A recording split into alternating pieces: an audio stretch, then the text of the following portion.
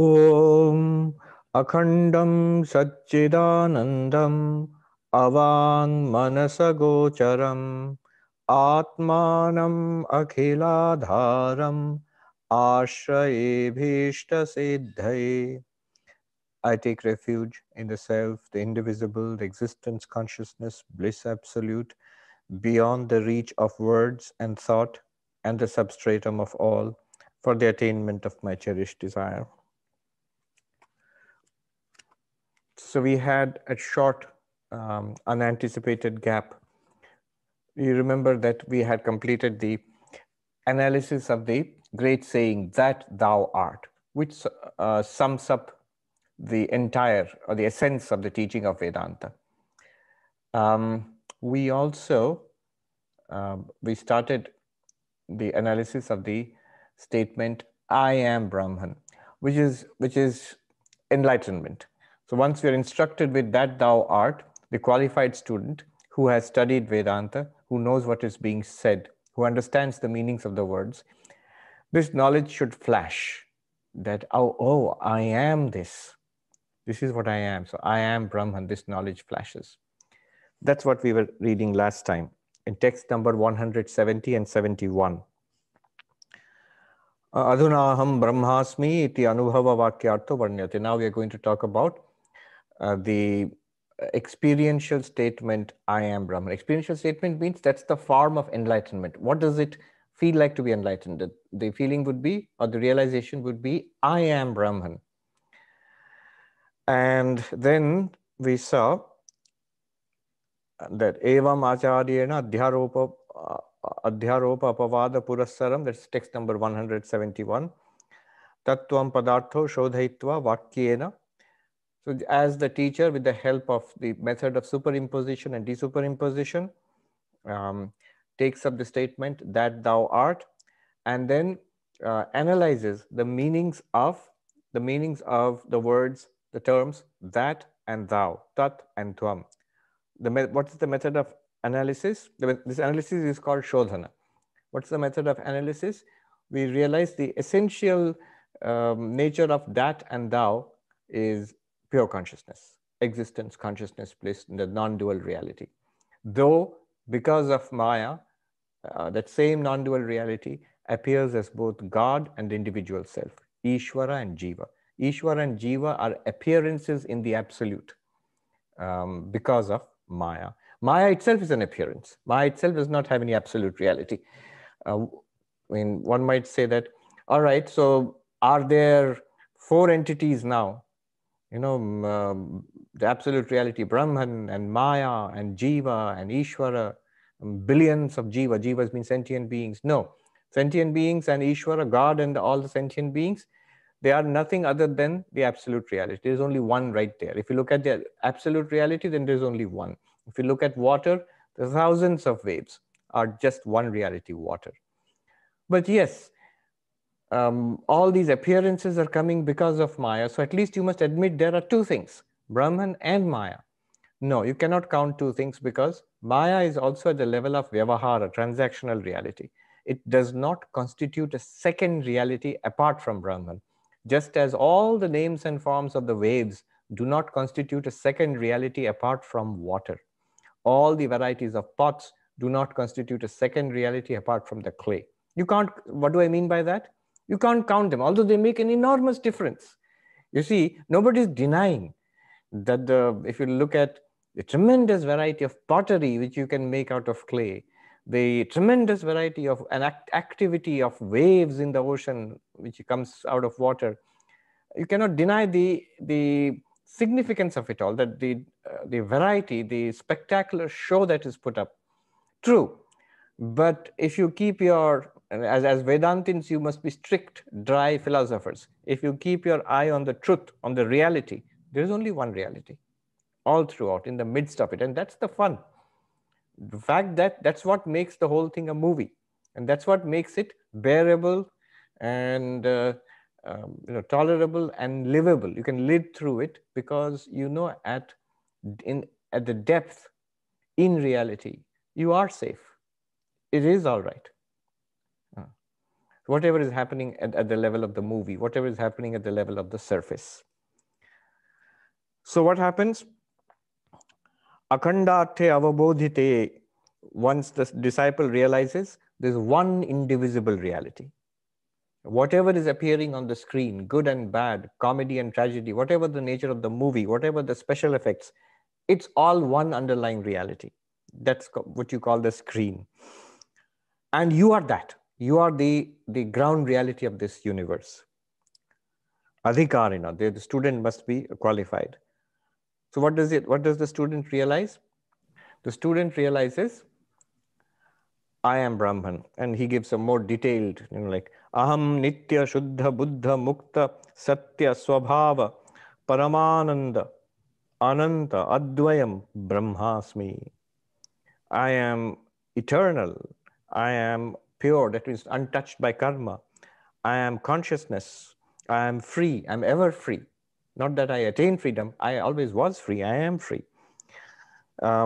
Satya, I am the reality of this entire universe. Satya Swabhava. Paramananda, I am all fulfillment. I do not need fulfillment from anyone or anything else.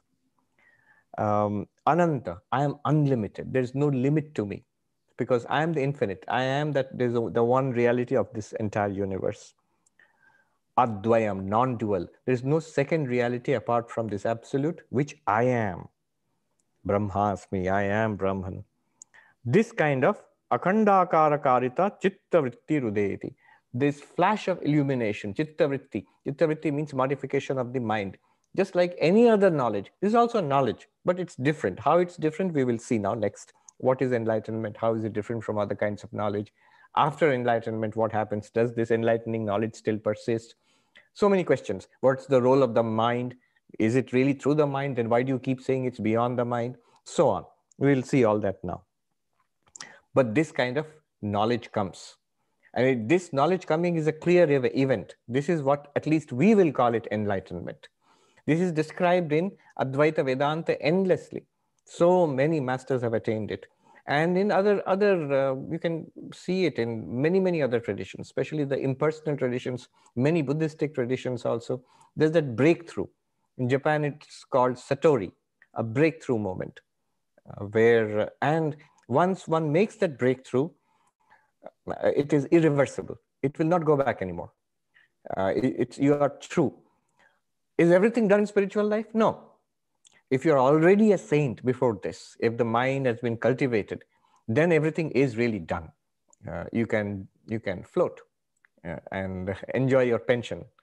But if it's not done, if you're not already a saint to begin with before this breakthrough, you have to stay with it till it transforms the mind, transforms the character permanently. So this is enlightenment. Now, multiple questions will arise and many interesting issues will be dealt with. 172, text number 172. Satu chit pratibimba sahita sati pratyaga bhinnam ajnatam parabrahmam vishaykritya tadgata ajnanameva badhate tada patakarana tantudahe patadahavad akhila karane ajnane badhite sati tatkaryasya akhilasya badhitatvad tadantarbhuta akhandakara karita chitta vrittirapi badhita bhavati. That mental state illumined by reflection of pure consciousness objectifies the Supreme Brahman, unknown but identical with the individual self, and destroys the ignorance pertaining to Brahman. Then just as a cloth is burnt when the threads composing it are burnt, so all the effects of ignorance are destroyed when their cause, ignorance, is destroyed. Hence, the mental state of absolute oneness, which forms part of those effects, is also destroyed. Okay, a lot here. What exactly happens in illumination? Vedantic epistemology. We are asking, is illumination, is it knowledge? If it is knowledge, then what kind of knowledge? And after all, what is knowledge according to Vedanta? What happens when you know anything? So we start with a question about what exactly is knowing Brahman? What does it mean? And then we go to the wider question of knowing anything. What does it mean? So we are told that first, in order to understand illumination, enlightenment, we must first understand what is knowledge from a Vedantic perspective. What happens when we know anything? This is what happens. There are two components to this. One is that when we know something, when I look at a book, for example, what's happening? I focus my eyes on the book, open the book, and I focus my eyes on it, and I pay attention to it. And what's happening is light is reflected from the book and it comes to my eyes, and the optical nerves transmit little bursts of electricity to my brain. From there, somehow this information which is coming in from the world outside, visual information, is presented to the mind. I'm saying very casually presented to the mind. Nobody has the faintest idea exactly how that happens. Even today, we have a pretty good idea, and more information is coming in as neuroscience develops, as our instruments become more efficient and finer. What exactly happens when the neurons fire, and the activities in the nerve cells, in the optical nerves, and then in the brain, what is happening? You can track it very carefully. But what are you tracking? You're tracking bursts of electricity, tiny electrical activity. When does it become color and shape and letters and meaning and the experience of, I get it, I am reading a book? How do bursts of electricity do that? No idea. Nobody has any idea at all.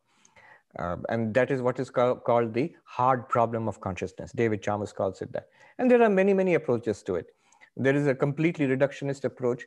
So, for example, a famous philosopher today, Patricia Churchland, she and her husband, I think both are well-known philosophers of mind.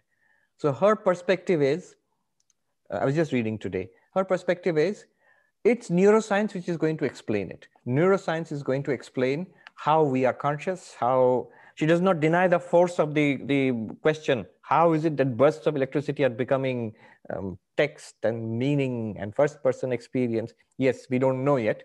But her answer is, it's all neuroscience. And the only way we will know all this is to keep doing more neuroscience. In fact, I read one of her papers. It's part of our reading at the philosophy department at Harvard. And the force of the paper was just this: keep on doing more neuroscience. That's the way you will get an answer to this. So that's the very reductionist approach, that it's all brain and it's physical matter. Very subtle activity in the brain, but it's entirely physical. On the other hand, you have people like Christoph Koch, David Chalmers and all, who say that consciousness is an independent entity and you cannot reduce it just to brain activity. Here, what Vedanta says is, admitted, all of it you can explain physically. The book outside, light reflected, coming to your eyes, all physical. Then to your nervous system, and then to the brain. Vedanta does not talk about it, but if you plug in that information, very good. No objection to it at all. In principle, Vedanta would not object to it, because in principle, according to Vedanta, this is at the level of the sthula sharira, which is made of 5 gross elements, which we read earlier. 5 gross elements go to make up the physical body.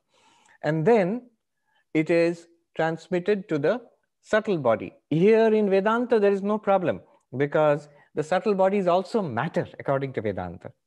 And this is very interesting. The mind-matter distinction is not accepted in Indian philosophy.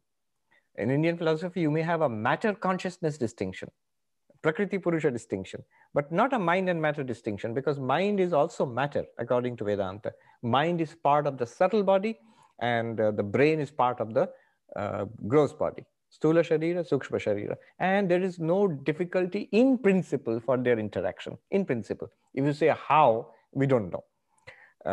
But in principle, there is no difficulty in their interaction.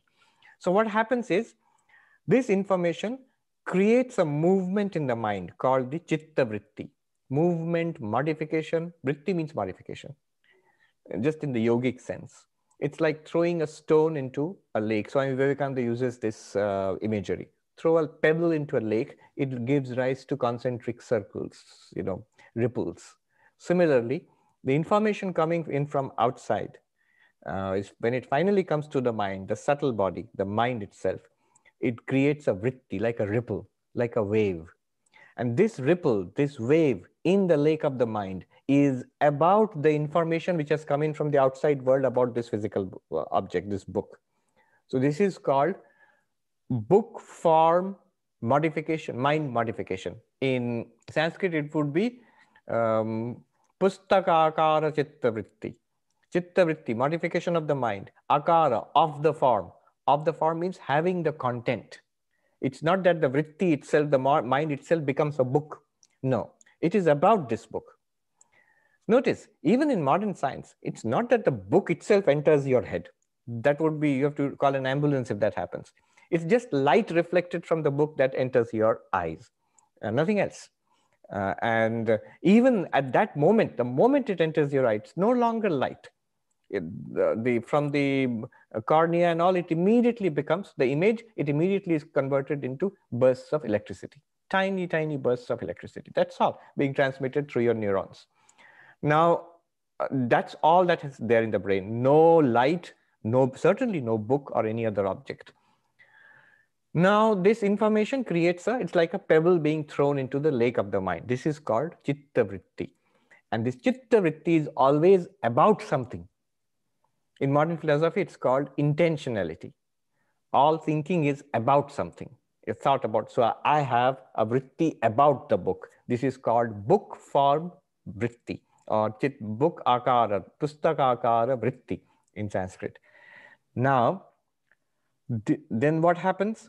Remember, consciousness is you, the consciousness, you, the Atman. You are constantly reflected in the mind as reflected consciousness, chidabhasa. So that reflected consciousness, which is always there in the mind, always shining in the mind, this feeling of awareness which we have all the time. This awareness in the mind, this chidabhasa, reflected consciousness in the mind, it illumines the vritti. It reveals the vritti. What vritti? Book form mental modification. Pustak akara chitta vritti prakashate. It is illumined by what? Consciousness? Not directly. It is the reflected consciousness in the mind which illumines the content, the vritti of. And then I get the knowledge, I get the awareness. I am seeing a book. It takes me long to say it, but it happens in a flash. And the moment I take my eyes away and look at the screen, another vritti comes up. I'm looking at the computer screen, and the vritti has changed. My eyes are focusing, new information has come in, a new vritti comes up in the mind, and that one is reflected by the same reflected consciousness in the mind, and I get the knowledge. Now I'm looking at the screen. It is visual perception. The same thing happens for auditory perception. The same thing happens for all kinds of perception. The same thing happens for all kinds of internal experiences. You need not have perception. It could be a memory. It could be a desire. It could be an emotion. Whatever experience we have, anubhava, experience we have in the world all day long, and even in our dreams, all our waking, all our dreams, whatever, it's a series of experiences, thoughts, perceptions, memories, feelings, desires. All of these come and go. Even the ego, that's also an experience. All of these are arising and disappearing. And each case, each of these is a vritti, and that vritti is illumined by reflected consciousness. And we get the knowledge. I know this, I feel this, I remember this. Pain, pleasure, desire, tiredness, energy, curiosity, seeing, hearing, smelling, tasting, touching, remembering. All of these are vrittis. Without vritti, no experience is possible. Everything must ultimately be dumped into the mind. Then only you can say it's a conscious experience. Otherwise, not possible. Just one aside. Up to this vritti, modern computers, machines, artificial intelligence can mimic to a great extent. I'm not saying they can mimic a subtle body. They can't. But notice how every function, here's a question for consciousness studies. Notice how every function of the mind is now mimicked uh, by intelligent machines and computers. Every function. I raised this question in the philosophy of mind class, and there's really no answer to this. Every function is being mimicked except consciousness. Doesn't that raise a question in our minds and modern consciousness studies, that consciousness is not just like any other function, like thinking, seeing, willing, creativity? Computers are now, in a way, able to see through sensors. Even an airport door, in a way, sees you when you enter. There's a sensor. So they can see, they can hear, but without the first person experience of seeing, without the first person experience of hearing. There's nobody in there who gets the feeling like we see right now. We are seeing color, we get the feeling of seeing color, we get this feeling of seeing people and activity. All of this, we're getting first person vivid experience inside. What is it like to see red? The whole classic paper in the history of philosophy of mind.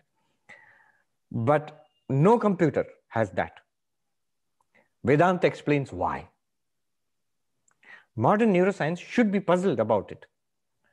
Even creativity. There's this mathematician in Oxford University. I met him a couple of years back. His latest book is on the creativity of computers. Poems and artwork. I know one well-known philosopher who says, no, that's not really creativity. That's not really, intelligence. It's just mimicking creativity or intelligence. But there is a limit to that kind of argument. Then you will have to say everything that the computer is doing is mimicking. Computer memory is not really memory. Computer seeing, vision is not really vision. Computer intelligence is not really intelligence. Computer creativity is not really creativity. You are in a losing argument if you do that. Rather, admit it is creativity, it is intelligence, it is memory, it is far more memory than we can even think about. It is actually, computers are able to see, hear, smell, taste, touch, insofar as behavior is concerned. But yes, one thing they do not have, one thing that they do not, Dusatoy, Marcus Dusatoy, yes. One thing that they do not have is first-person experience. Now, what is Vedanta's explanation of this? Now you can see. Vedanta's explanation is, all of this is possible because this is in matter. Vrittis are in matter. Chitta vritti is a movement in the mind, and mind is material. And if you can design, if you're clever enough to design machines to see, hear, smell, taste, touch, all the vrittis, if you can copy, if you can mimic, you will get all the behavior, including self-driven cars, sophisticated, intelligent behavior, very sophisticated, intelligent behavior. One thing you will not get is the first-person experience which we are getting. In those machines, the lights are off. There is nobody home. There is a clear distinction between consciousness, first-person experience, and all other mental functions. All other functions, what we talked about, perceptions, memory, creativity, all of these are the level of the mind, and you can mimic them. Machines can mimic it. You're free to call it intelligence, you're free to call it perception, but it is not, there is no first-person experience there. That consciousness being reflected in the mind and generating a first-person experience, that is not possible unless you can make a mind. Everything else you can do. So this first-person experience is given by the reflected consciousness in the mind. You are pure consciousness, you're reflected there, and it gives you the feeling of first-person experience. So this is knowledge. This is knowledge. Any kind of knowledge. It has two components. The vritti which is generated, ultimately there has to be a vritti, a modification in the mind. This is called vritti vyapti, technically. Vritti vyapti. Pervasion, literally if I translate into English, pervasion by mind modification, which is unintelligible. It's better to call it simply vritti vyapti. Pervasion by the mind. The mind must be focused on the object of knowledge, and there must be a vritti in the mind about that object of knowledge. This much. This is called vritti vyapti. What does it do? It destroys ignorance about that knowledge. And parallelly, almost simultaneously, the reflected consciousness, which is always there, your consciousness, you are reflected in the mind, that reflected consciousness reveals that vritti. And you get the feeling of, I know this, I experience this. This reflected consciousness revealing the vritti is called phalavyapti. Phalavyapti. Phalavyapti simply means illumination, pervasion by reflected consciousness. Knowledge comes because of two things. Knowledge means the knowledge we are having knowledge. This comes of two things. One is vritti vyapti, one is phalavyapti. Vritti vyapti, there must be a mental modification about the object of knowledge created by sense organs or whatever. And the phalavyapti, which is the first person experience of consciously knowing something that is created, that is the result of the reflected consciousness shining on that vritti vyapti. So this phalavyapti, which is, we can call it the resultant illumination, literally the resultant illumination, which is, all of this sounds a little dry and abstract. It's not. It's happening to us all the time, right now. So there's a book right here. I'm not looking at it now. It's in the field of my ignorance. This ignorance is called ajnana. I have ignorance about the book. Now, ignorance about the book is removed the moment I create a vritti vyapti. I bring the book, I look at it, and there is a wave in the mind about the book. This is called vritti vyapti. It removes ignorance about the book, basically focuses my attention on it. And almost simultaneously, the reflected consciousness in the mind gives me the experience of seeing the book. You know, that first person vivid experience. I am looking at a book. So two things, almost very fast, almost simultaneous, but there's a sequence. First, vritti vyapti, what does it do? Destroys ignorance about that particular object of knowledge. How does it do so? By forming a vritti about it. How is the vritti formed? In many, many ways, through senses and many ways. And then phalavyapti, which is illumination, revelation, shining forth, the first person experience which we have, which is caused by reflected consciousness in the mind. These two together give me knowledge. Takes me a long time to speak about it, but it's happening instantaneously, continuously, all the time for us. This is the Vedantic idea of knowledge. Epistemology, Vedantic epistemology. All kinds of conscious experience are like this. In Vedanta, experience is always conscious experience. Now, what about enlightenment, Brahma Jnana? All sorts of knowledge that we get, external by seeing, hearing, smelling, tasting, touching, internal by imagining, remembering, creativity, memory, all of these things, all sorts of knowledge, they require vritti vyapti, phalavyapti. Vritti vyapti, phalavyapti together. What about Brahma Jnana, enlightenment, realization that I am Brahman? So before I give you the answer, let me give you an example. The example is this. I heard it a long time ago in Haridwar. There was a Swami who was teaching, Sadananda Saraswati. So he just mentioned a phrase, just a phrase. Oh, ama parva jaisa hai. And then I asked, what does it mean? He says that it's a very good example of explaining what happens in Brahma Jnana, in enlightenment. Or as the term is used in Vedantasara, akhandakara vritti, a vritti about the one undivided reality. Notice, book akara vritti. Vritti is about the book. Akhandakara vritti, one undivided reality. The vritti about one undivided reality. Now the example, first the example, and then we will see how we can apply it to our day-to-day life and to enlightenment. The example is this. Normally what happens is sunlight is reflected from the moon and it shines on the earth at night and revealing the things. Suppose the things are in darkness, there is no other light. So we are dependent on moonlight for revealing things. So what's happening? Sunlight reflected from the moon, moon shining on earth, which we call moonlight, though it is actually sunlight. It's not wrong to call it moonlight. We all understand what is meant by moonlight, but it's sunlight reflected from the moon, which we call moonlight, and moonlight reveals the earth at night.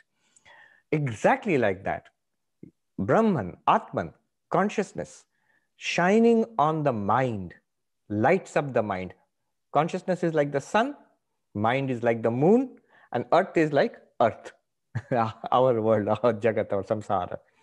So the mind shining with the light of consciousness reveals the world.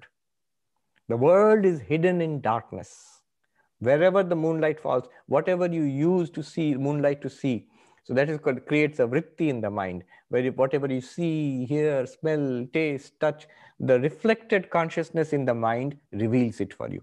When you have vrittis in the mind, that is vritti vyapti, and the reflected consciousness like the moonlight, it reveals, it is called phala vyapti. So the reflected consciousness reveals things at night. Reflected consciousness is like the moonlight. The moonlight reveals things in the world. The dark world is illumined at night by the moonlight, though which is actually originally sunlight. Now what happens is, in an eclipse, what happens? The moon comes between the earth and the sun. Remember, what light reveals things in darkness? Moonlight, which is actually reflected sunlight. Now the moon comes between earth and sun.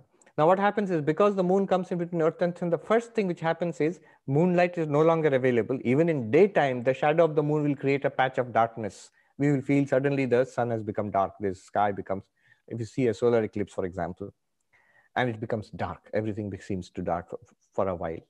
So like that, when the mind is absorbed in akhandakara vritti for a moment, you lose sight of the world. Or if in nirvikalpa samadhi, for example, you lose sight of the all external world, body, mind, everything. And the moonlight, it's still there. The sun is shining on the moon. The moonlight is still there. Will you say that the moonlight is illumining the sun? Moonlight, where is it going? It's going back to the sun. But is it illumining the sun? It would be silly to say that the moonlight is revealing the sun. Remember, at all the nights we were depending on moonlight to reveal things on the world. Just like that, can we say moonlight is illumining the sun? No, it's impossible. First of all, the sunlight is a million times brighter than the moonlight. It does not require moonlight to illuminate. It's millions of times brighter than the moonlight. And the second thing is, the moonlight itself, though reflected back to the sun, is nothing other than the sunlight. It's sunlight. It's its own light, sun's own light. More important, most important, the sun is swaprakasha, self-illumined. Why did we need the moonlight to reveal things to us at night? Because all these objects were dark.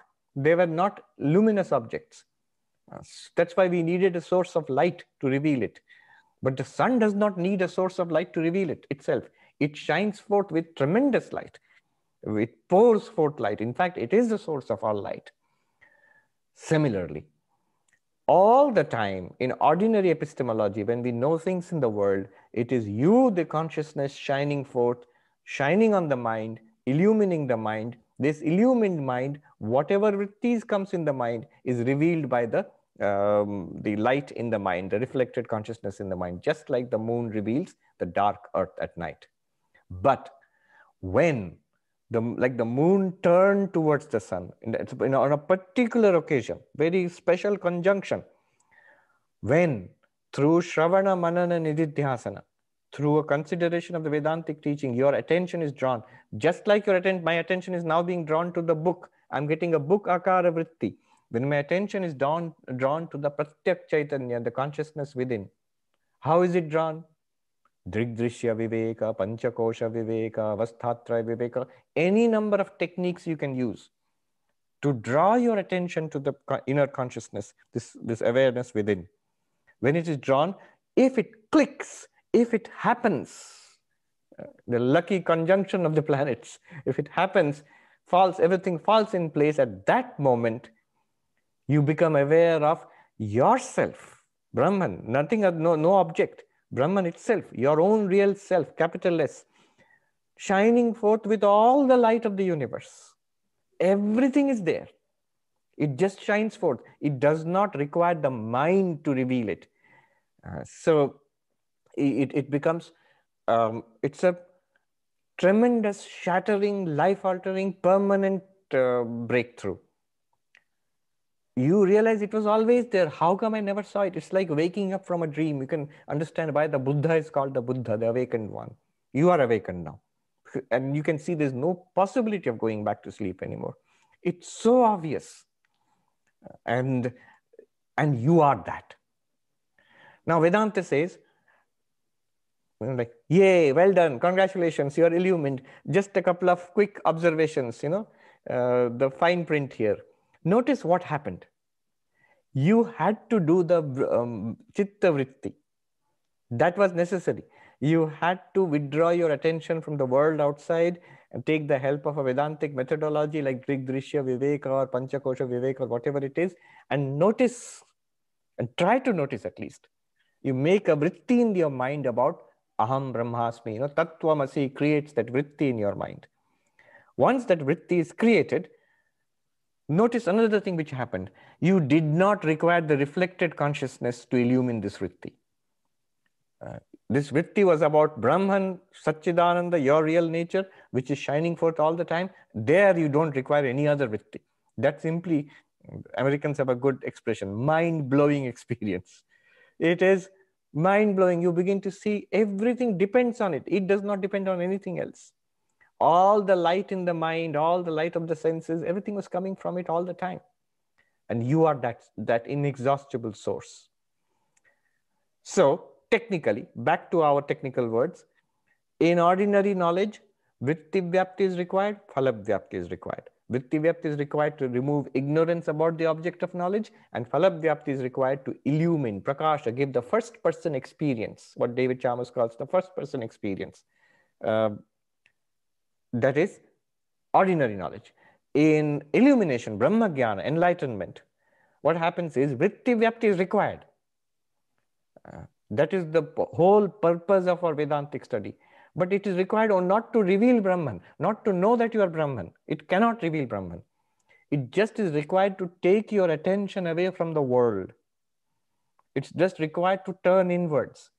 Just required for that particular movement of the moon to come in between the earth and the sun. Remember, at that moment, the moon is turned, so to say, the bright face of the moon is turned away from the earth.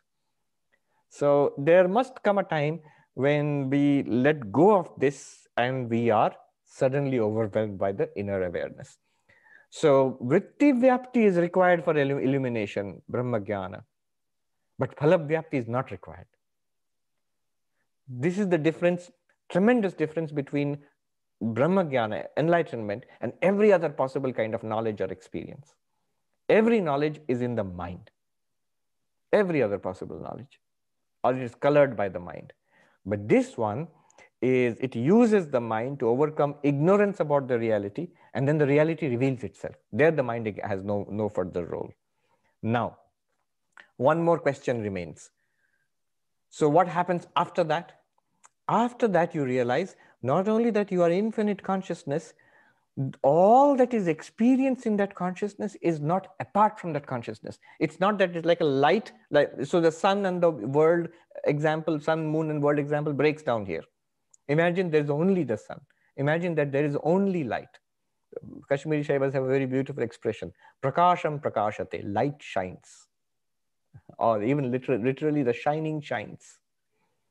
So whatever you are experiencing in that light, that is also nothing different from that light. They are not two things, the light and that which is lit up. Right now there's two things. There's a light here and this lighting me up, the body. But it's not like that.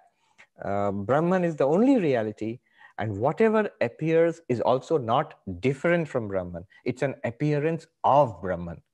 It seems different.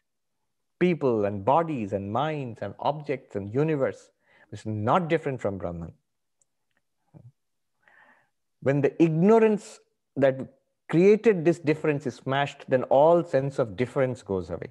You realize that there is only one unbroken reality.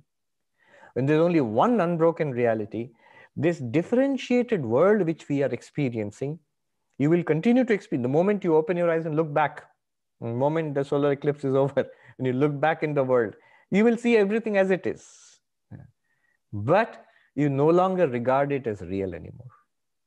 This is called Badha. Badha is a technical term in Advaita Vedanta, which means even after the destruction of ignorance, all the products of ignorance, like this universe, they keep on appearing, but they're falsified. It's like the mirage. Mirage is a good example. You realize there is no water, but you look back upon it, it looks like water.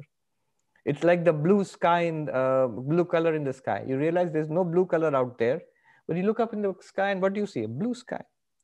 Similarly, you realize there is no separate reality called the universe.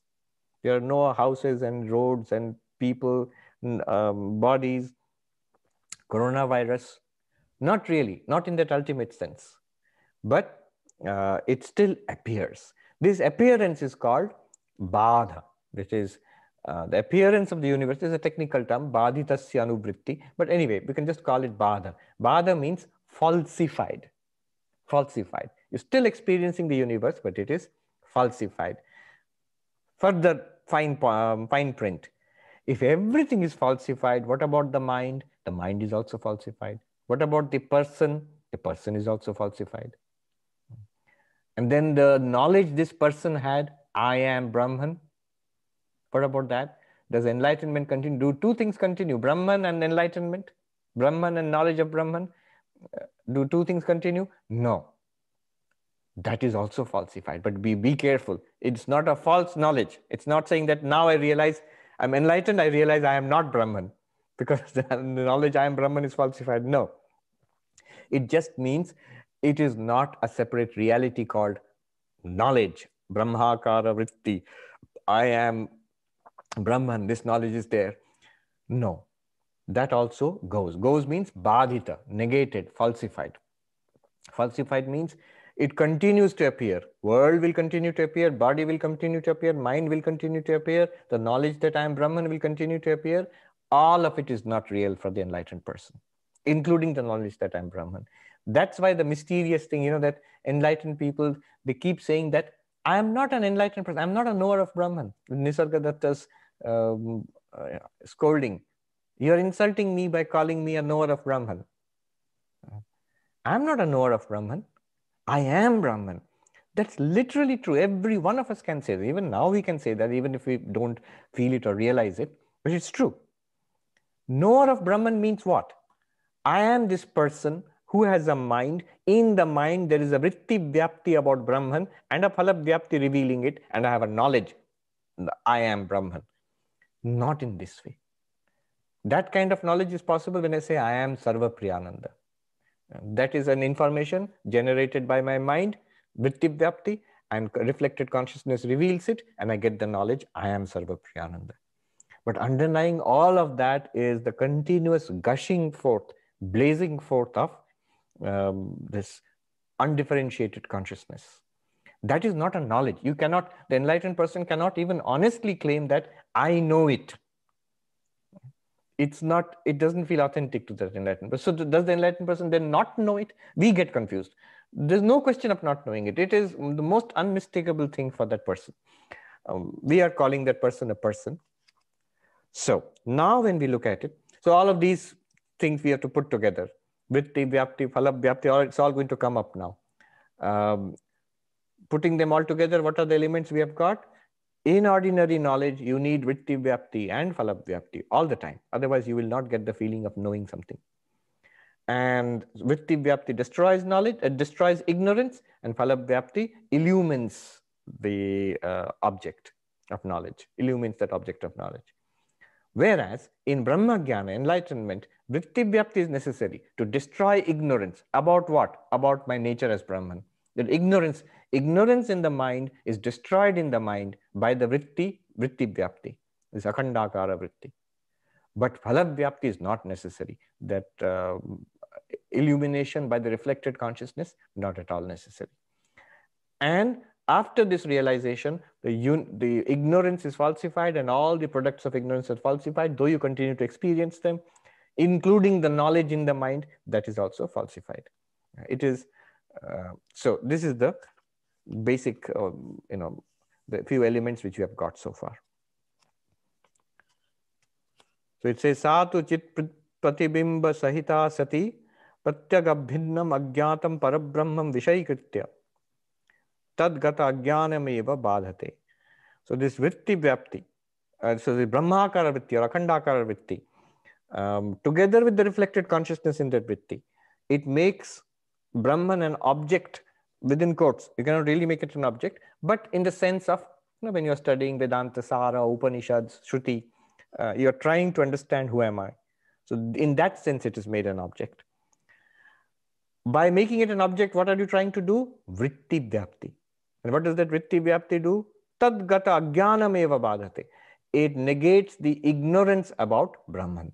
Where is this ignorance? In the mind. It removes that ignorance. Then what happens? When the ignorance is destroyed, then what happens? Patakarana tantudahe patadahavat. Just as if you burn the threads of a piece of cloth, the cloth is automatically burnt. Threads are the material cause of the cloth. The material cause is destroyed, the cloth is destroyed. Similarly, the material cause of the universe is ajnana or ignorance. When that is destroyed, the universe is destroyed. But destroyed in what sense? It's not pounded into dust or into subatomic particles or something. It says badhate, negated, falsified. You have the mithyatva drishti, that this is an appearance. Though everything appears different, there is difference between all the entities of the world. Really, there is no difference. Just as if you watch a movie and you find so many entities in the movie. There are actors, there are plants and animals and cars and places and sorrow and happiness. And you, at the same time, it is all badhate, negated, because it's not really there. It appears. In this way, the entire universe, just as a movie appears on the screen and everything in the movie is unified by the screen. Unified means underlying one reality. Similarly, entire movie of the universe appears in consciousness and is unified by the underlying consciousness, which you are. So, patakarana tantudahe, just as the cause of the cloth, threads, are burnt. If the threads are burnt, patadaha, cloth is burnt. Similarly, akhila karane ajnane badhite sati, when the cause of the entire universe, which is ignorance, when it is negated. Very interestingly, he uses the word badhita. He does not say it is destroyed or gone forever. Badhita means negated, falsified. Then, tat karyam akhilasya badhitatvat. The product of that ignorance is this entire universe. It is negated. Negated means you will continue to experience, but you realize it's not real. Yeah. Then what will happen? Special mention. Tad antarbhuta. In that entire appearance, there's one special appearance called your mind. And in that mind, there is one knowledge called I am Brahman. Akhandakara karita chitta vritti, which is the cause of this conflagration. What happens to that?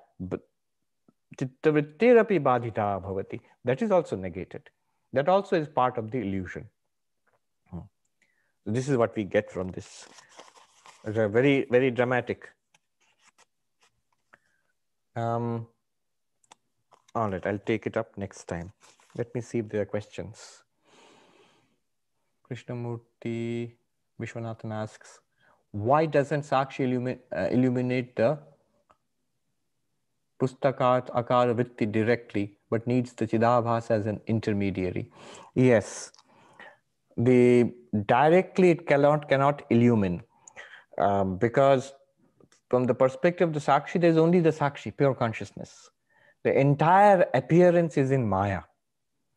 So Maya, that means once Maya is there, subject and object appear. Now the subject must know the object through the means of knowledge. Underlying all of that is one. I'll give you an example. You are dreaming, and in your dream, you're taking a walk, and you see other people walking. They're walking their dogs, maybe, and there are buildings and there are streets, and there is honking going on. A typical Manhattan scene. You're walking. Now, if somebody asks you, do you see all this?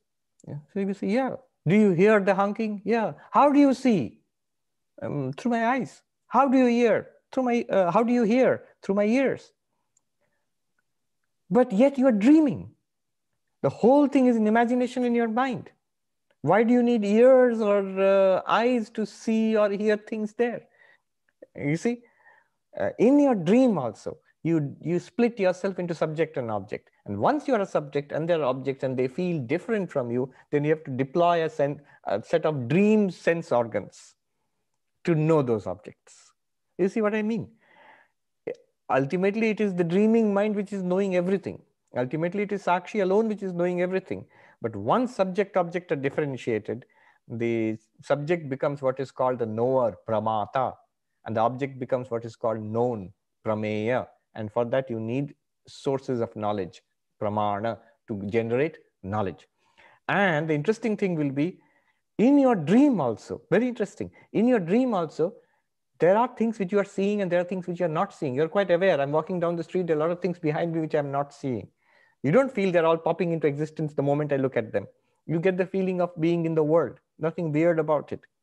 So there are known things and there are unknown things. And then you can make the unknown thing a known thing by turning around and taking a look at it. You're creating a vritti vyapti. So in the same way, in this world also, moment you see yourself as a subject with the body and the mind, you have to employ the instruments of knowledge to know things slice by slice, one by one. And there'll be things which are known, things which are unknown. The unknown you have to destroy the ignorance by creating vritti vyapti, which will be revealed by the reflection of the sakshi in the mind or in the vritti. So it needs a Chidabhas as an intermediary.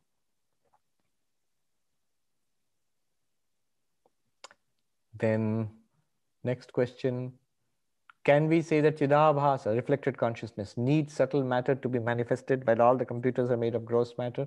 This is why they're incapable of ever having a first-person experience. Exactly. Why do we have first-person experience? Because if you say consciousness, Atman, it's there everywhere. In the computer also, that same Atman must be there. Haven't you just said Atman is all pervading? So that one existence, consciousness, bliss must be in every computer also. So why don't they have first-person experiences? But they don't have a subtle body. So if you can generate a subtle body, somebody asked me that, so we are talking about artificial intelligence these days. What will it take from a Vedantic perspective? What will it take for an AI to become conscious? I said, if you can provide the AI with a subtle body, it will become self-aware. There are many, many questions. Many people more or less understand the problem that the AI we are talking about, will it be self-aware? Will it be aware like the way we are aware? What will it take? So right now the understanding is maybe complexity, many different kinds of theories are there, maybe recursiveness, but multiple theories are there. Vedanta says, in fact, not just Vedanta, almost all of Indian philosophy will say the subtle body, Sukshma Sharira, is necessary. What is that Sukshma Sharira? It's made of subtle matter. What is subtle matter? I don't know. What is subtle matter? How do you map it to modern physics? I don't think yet we have any cognate of subtle matter yet. But that's an area of research. That is, it should be in principle empirical, findable, testable. Rama says, vritti vyapti and phala vyapti can be explained with relation to any object seen. But how do we explain this relation to a feeling? For example, when somebody is terrified, pretty easy. When I'm terrified, I'm scared of something. Anxiety or fear. So there is a vritti in the mind, fear vritti. What is the content of the vritti? Fear. And the feeling that I get, the first person feeling, the texture, that feel of being scared. There's a difference between the first person experience and the nature of the feeling. I get the same first person experience when I'm delighted. I get the same first person. First personness is the same everywhere. but the content of it changes. Fear, delight, pain, pleasure. You see what I'm saying? Can you make a distinction between the first person experience and the content of the first person experience? Imagine a time when you felt scared, shocked. Imagine a time when you felt happy, pleased. The shocked feeling and the pleased feeling are different from each other. One is, the content is different, but there's one thing which is similar to both. Both are first person experience, the feeling of direct, I am lit up by this experience. There's no language fails there basically. But this is now being recognized more or less. There are reductionists who try to deny the whole first person problem. But more or less modern thinkers, not just Chalmers, Christoph Koch, and a number of others are also beginning to recognize that this is the crucial question of consciousness studies. Girish says, in near-death experiences described recently by Swami Mahayogananda, what is it that escapes the body, witnesses the scene and returns to the body? Subtle body with the reflected consciousness. When the physical body is dying, at any time, and you don't have to be Advaitic about it, any school of Indian philosophy, except the Charvaka. So any school of Indian philosophy.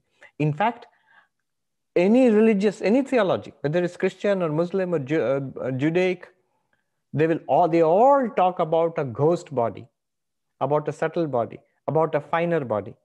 All of them. Without that, you cannot have religion. Tell me one religion which does not talk about that. Something which survives physical death. So this subtle body is the one which escapes or which survives the physical death. Then the near-death experience will be like this only. That the subtle body, through that, in any case, right now also it's a subtle body which is experiencing things. It just requires the mechanism of the physical body. But maybe the subtle body has its own powers, which it can use at least temporarily without a physical body. Without the physical body, it can't interact with us. But who is to say that it is not experiencing continuously itself without being able to interact with us?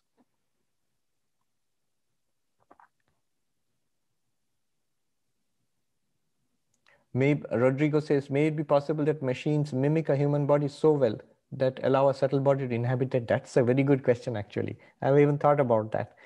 But who knows in which respect do they have to mimic us?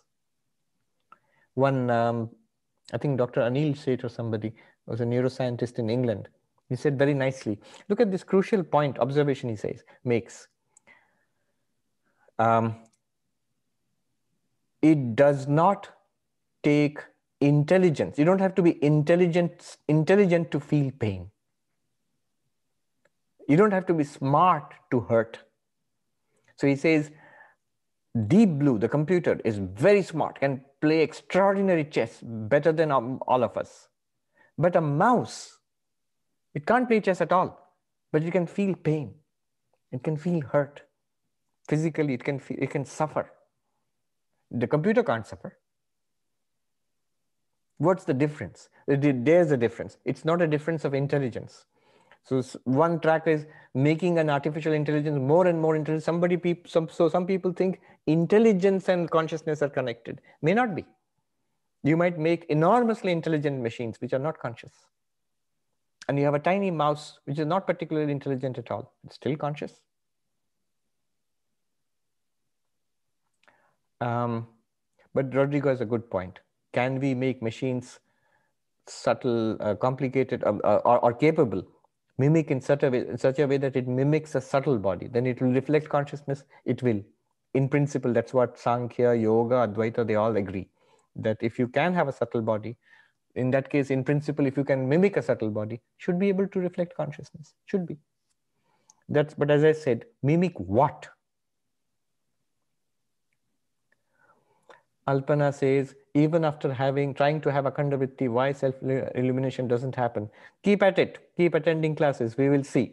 We'll make it happen. Krishnamurti Vishwanathan says, in the sun-moon eclipse example, is the locus of observation changing? Is it accurate to say that the mind realizes that it is not real? In that case, it sounds like locus must shift it to the mind to Sakshi. Remember, Ultimately, all experience is your experience, the experience of Sakshi or consciousness. You doesn't matter if you bounce the light from the moon and illumine the earth, it's still actually sunlight. Really speaking, who is illumining the earth at night? It is the sun, even though the sun is not seen anywhere. Similarly, in our day-to-day activities, when I'm seeing, hearing, smelling, tasting, talking, and I have no interest in Vedanta, absolutely no idea, who is it actually lighting up all my world? It is the Atman. It is pure consciousness. All experience belongs ultimately to pure consciousness. Ultimately, without it, nothing is, because without it, nothing is possible. But yes, for the differentiated experience which we see in our samsara, the entire set of instrumentation is necessary. The whole paraphernalia is necessary. But focus, one important thing, let me just point out another example which I like. I've given this example at other times. When we were little kids at school, we used to play this game, when we had tiffin boxes. Our parents would pack lunch for us.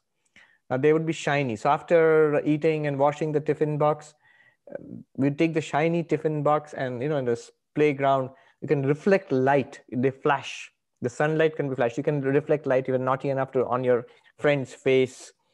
Or if there's a dark classroom, from outside the window, you can reflect sunlight and it'll be a beam of light which goes into the classroom, into the dark classroom.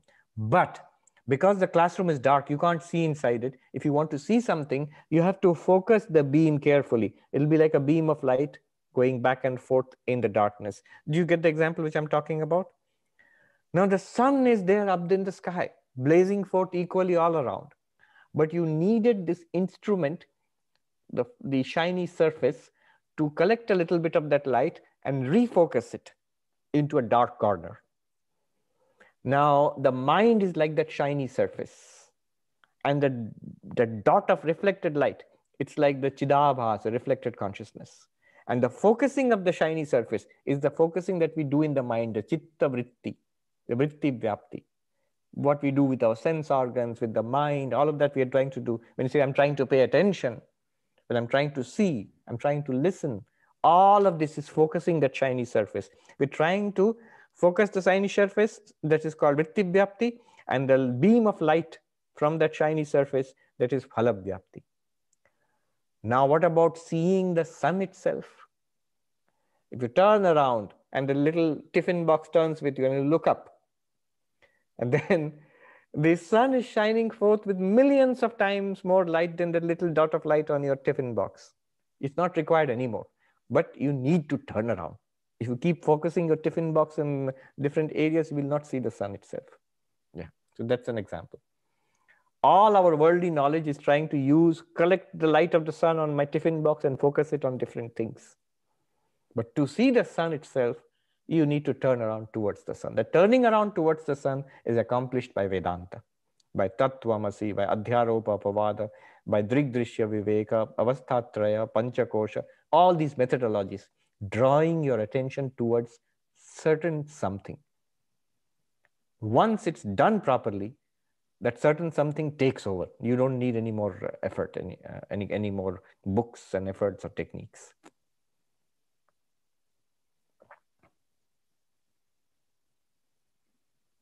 The sun cannot say, I am lighted, because it's the light itself, Brahman light. Yes.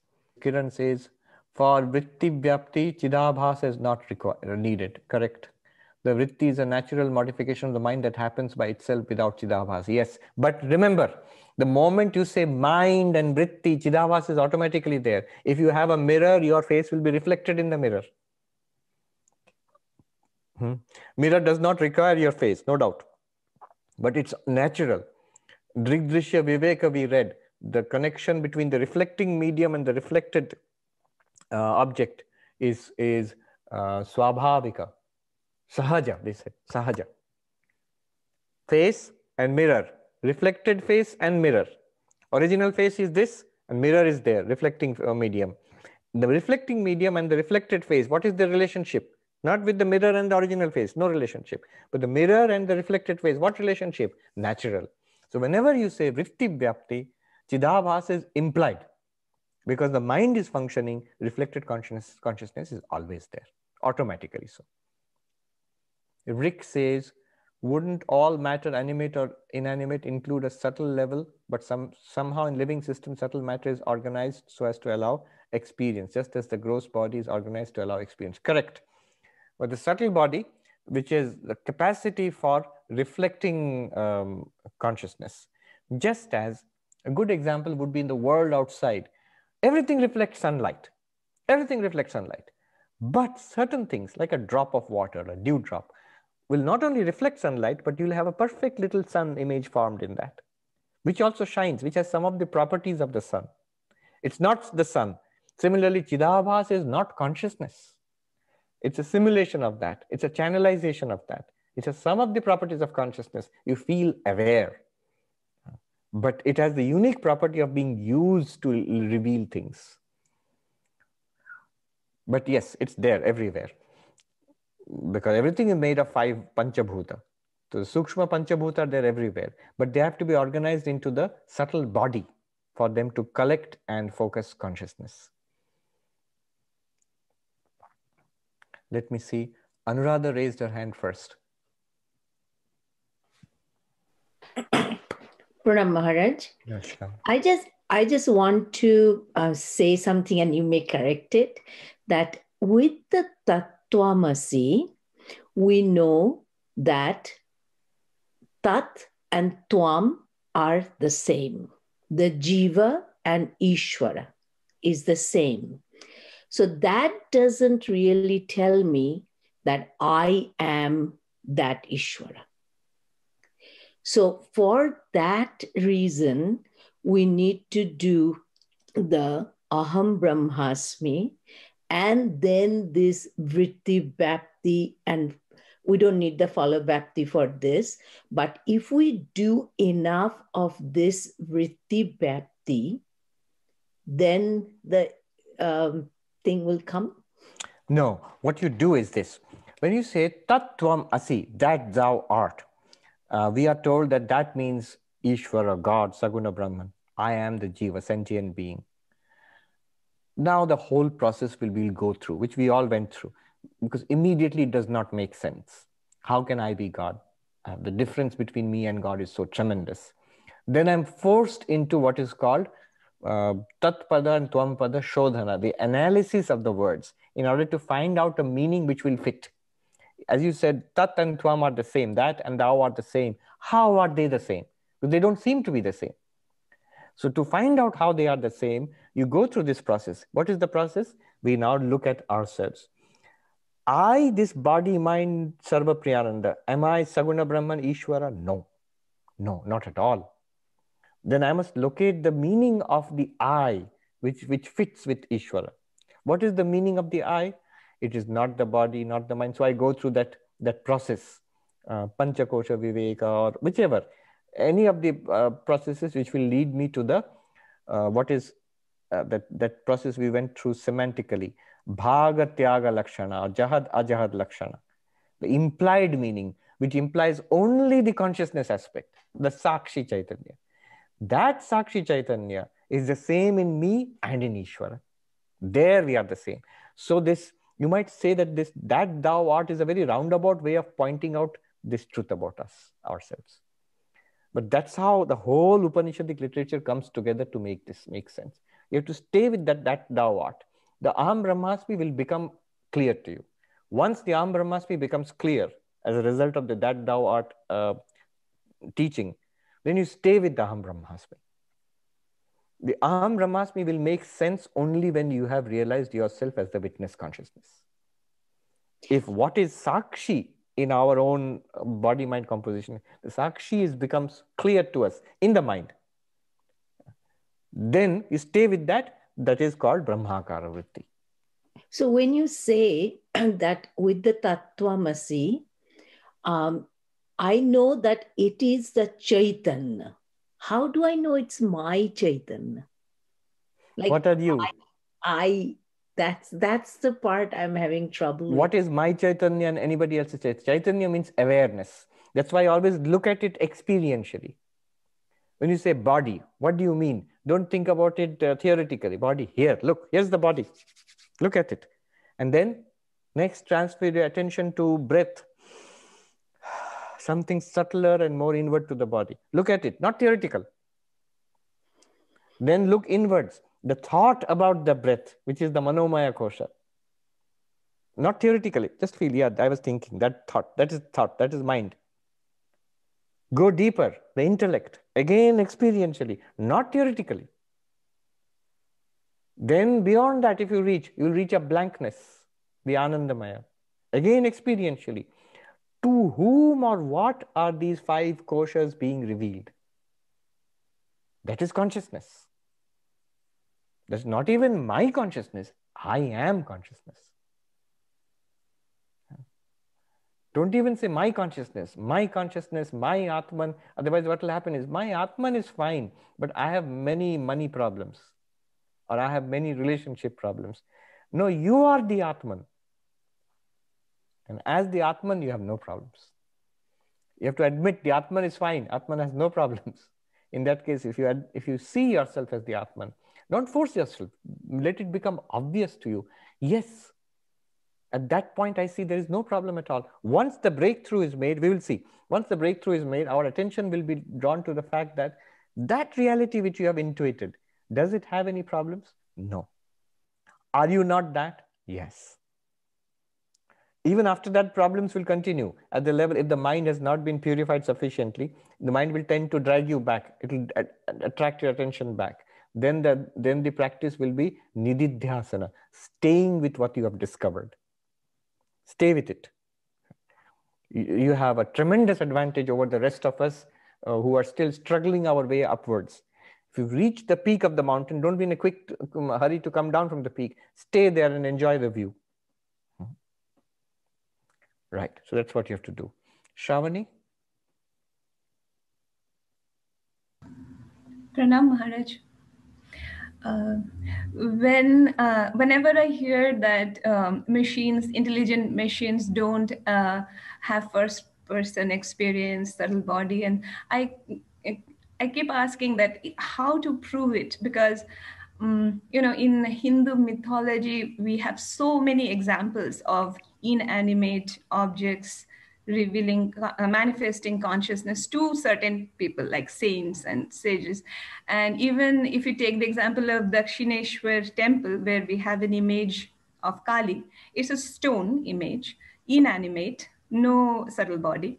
But then Sri Ramakrishna sees sees Divine Mother who talks to him, and like full consciousness, blazing consciousness. How to explain that phenomena? It's not a phenomenon. It's the noumenon. It's the ultimate reality itself. So Sri Ramakrishna sees it not just in an image. Sri Ramakrishna would see it in every image and without the image in the entire universe, because Sri Ramakrishna has discovered that. If you discover it, you will also see it everywhere, because that is the ultimate truth. But at the Vyavaharika level, at the transactional level, right now, at our level, you are looking at me, you feel a certain awareness within yourself.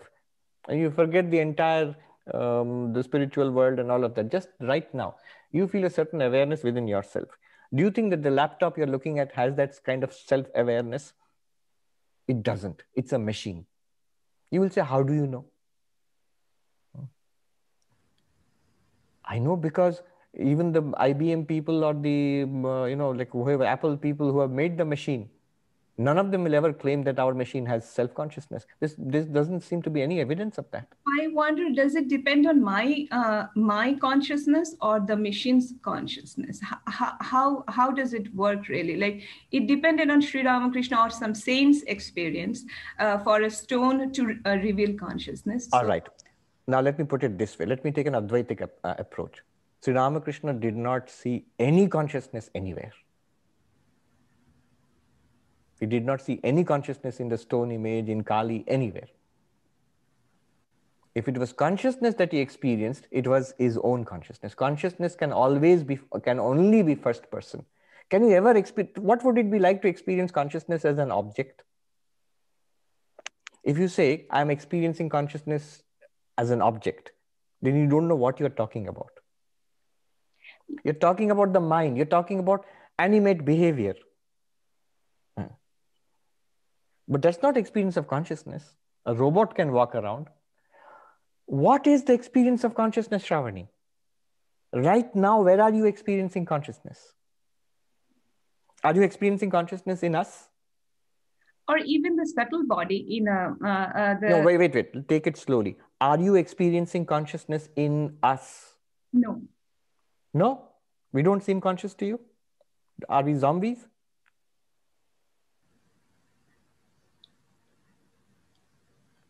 I think the root of consciousness is in me. Root or whatever. Consciousness is in you. And not only that, consciousness is you. See, where do you experience a book? Here, I'm showing you a book. Where do you experience a computer? Look, you're looking at a computer. Where do you experience a body? You look at your own body, you can experience a body. Look at your own breath, you'll experience breath. Look at your own thoughts, you'll experience thoughts. If you're a telepath, you can experience our thoughts also. But awareness, you can only experience in yourself. Where else? Impossible. Right. If you see awareness outside, it is something else that you are seeing. If you see it, it's not consciousness. It is consciousness which is seeing.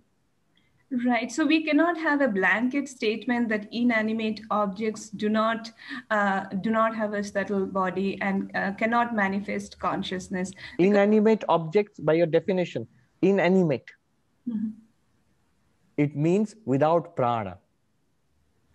If you translate, without prana means prana is a component of a subtle body. You just said we cannot make a blanket statement that objects without subtle bodies do not have subtle bodies. Of course, you just made the statement yourself. Yeah, in theory, but all these empirical examples in our mythology and most recently, like in Sri Rama, how to explain those? I mean, these are empirical examples before us. So, true. So it does not mean that the rock had a hidden subtle body.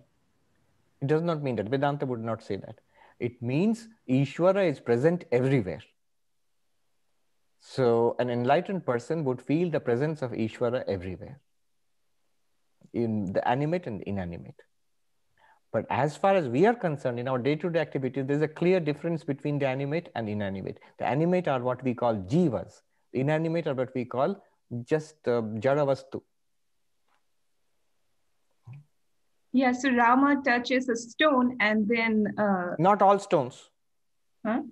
Not all stones. All stones are not Ahalya. Right. So there's something special. I mean, but that happens, right? It could be. It could be. There could be in the far future, maybe our subtle body can be downloaded and kept in a computer chip. And science fiction talks about it. Quite possible. But then that still does not mean that every entity, every physical object in the universe has a subtle body inside. There's a ghost sitting inside it. No, Ishvara is there everywhere. There's no doubt about it. Yeah. The manifestation aspect. So it depends. It's not for some special cases like saints and. What Vedanta is saying is, where is consciousness most directly obvious to you? In yourself, in your own experiences. Focus there. Don't keep looking for a stone which will jump around. Even if you do, what good does it do to you? Suppose Sri Ramakrishna saw that. He did. What good does it do to us? It did no good to him also. He just saw the same Divine Mother which he saw everywhere. But the consciousness which you are, if you notice the nature of that, you will be free of suffering. That's the whole purpose of it. This is the whole purpose of our exercise here. Then, so Shekhar, do you have a question? Pranam Swamiji. My question is, although for the purposes of teaching, this Mahavakya is explained in a certain way, but if and when I realize this Mahavakya, is it more precise to say that I will have realized that Brahman alone is and I am not? I am not is a peculiar statement. I means this personality called Shekhar is not correct. But what you will realize is Jiva Brahmaiva Napara. The reality which is you, it cannot be denied. When you say, I am Brahman, it means Brahman is you and you are Brahman. I realize that I am not, only Brahman is. Then who is the one who has realized it? Right. So for me to realize that I am Brahman, I have to come down from that oneness to a little bit lower level, right? Because I have to feel my ego after experiencing that Nirvikalpa Samadhi, for example. No, we are not talking about those things here. We're saying that this pointer that you are Brahman, you are already Brahman. You are that. You are under this cloud of ignorance which makes you feel that I am not it. That is dispelled. That cloud is dispelled by these teachings, and the fact that you are Brahman is absolutely clear to you. Whether you are in Nirvikalpa Samadhi or not. In Nirvikalpa Samadhi, this realization will not be there. You need a thought for that. When the mind starts functioning, the question is it true that you are Brahman? You will say, yes, it is true. At least to yourself, you will say, it is true that I am Brahman. That is the reality about me. Thank you. Srinivas? Yes. Yes, Srinivas. Yeah, Pranam Swamiji. Namaskar. My question is, Swamiji, when the mind is contemplating on I am Brahman, occasionally when the mind is very pure, very sattvic, this Brahmakara Vritti arises in the heart and effortlessly, since Phalabhyapti is not there, so without your effort, without the ego being there, sometimes momentarily the flash comes in the heart. You have that experience, the flashes of I am Brahman thing. I don't know whether it is called Brahmakara Vritti or not. So can we say that you need to have so many such Brahmakara Vrittis appearing in the heart to ultimately culminate to the final knowledge? How does it happen? The final knowledge is that it will never go away anymore. So the Brahmakara Vritti, if it is truly Brahmakara Vritti, even one instant is enough. And after that comes, it is always there. But what we just saw is that it becomes Badhita. Every Vritti becomes Badhita, every knowledge becomes Badhita, and the Brahmakara Vritti also becomes Badhita.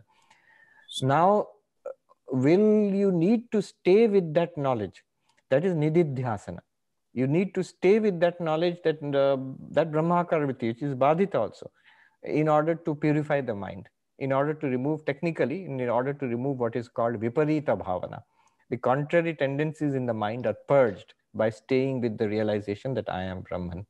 But if it is like a flash, you feel something, feel a sense of oneness, you feel a sense of an intuitive understanding. Those are good things, but those are like experiences in a sattvic mind. They come and go. Yes. One sign of a real Brahmakara Vritti would be that its effects are irreversible. You don't feel that I had an That's what I thought. Brahmakara Vritti comes once. It means it happens once. Yes, it happens once.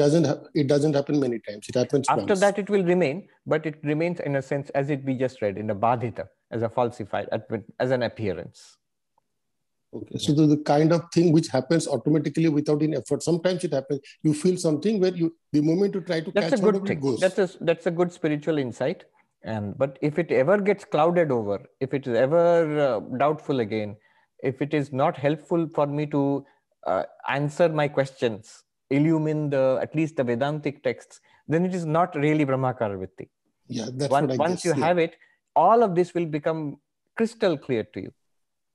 All these, with at least the non-dual texts. All right, so thank you so much. Thank you. Here's an interesting comment. Alpana says, I think Sri Ramakrishna did not experience subtle body in Kali image, but the pure consciousness itself everywhere. No. This is what you must realize. Pure consciousness is never realized as an object. The moment you say, I saw pure consciousness everywhere, you did not. Whatever you saw, it was not pure consciousness. Swami Bhuteshanandaji put it so clearly. I was reading a few days ago. I'll tell you in Bengali and then translate. He says, Brahmo Gyan hai, Brahmo Darshan hai na. You get knowledge of Brahman. You don't get a darshan, a vision of Brahman. The absolute reality is realized, is intuited as I am that. That's it. It's not a specific mystical experience. The moment you have a mystical experience like Sri Ramakrishna had, that's an experience of God, of Saguna Brahman, of the presence of Ishvara everywhere. Sri Ramakrishna also had the Brahmakara Vritti and realized that I am Brahman. But that's not, like I feel what would he say? I see Nirguna Brahman everywhere. Not at all. He would say, I feel the presence of my divine mother everywhere. Everything is feels. This feels awareness, not as an object. Only the names and forms are objects. He says it's soaked in awareness. That awareness is he himself. So anyway, the answer to the comment here is that no, pure consciousness, you have to be careful. Pure consciousness is not an object of experience. It is the one which is enabling all experience to happen. I'm choosing my words very carefully. Okay. Now let us bring it to a close. Om Shanti Shanti Shanti Hari Om Tat Sat Shri Ramakrishna Arpanamastu.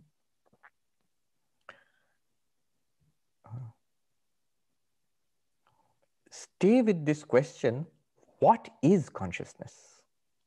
I'm telling you, in most of our 99% of cases, when we talk about consciousness, we're talking about the mind, some subtle functioning of the mind. The moment you understand, really, really understand what is consciousness, enlightenment is one step away just. That step will be, I am this. That's all. So stay with the thing of what is consciousness. Then all these questions will become answers will flow easily after that. Yes. Very good. Jai Ram Krishna.